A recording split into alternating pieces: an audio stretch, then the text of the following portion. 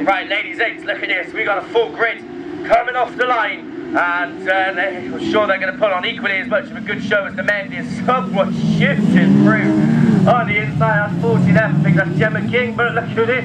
It's all getting mixed up, but it's Stroud 46 that leads the way. Then Chloe Smith, Claire Winnell slotted into that third place position, but she's got the 41 machine in front of her, Emily Sear. So it's the two Stroud machines that lead the way.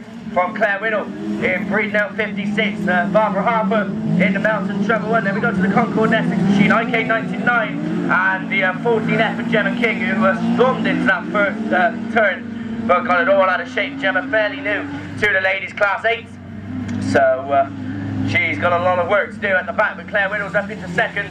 She's reeling in Chloe Smith. Chloe, I think, is only about 19, 20. She's taken to the Class 8 very well, whereas Claire Winnell, she's been around in the Class 8 for a few years, and she knows exactly what she's doing. She knows the track.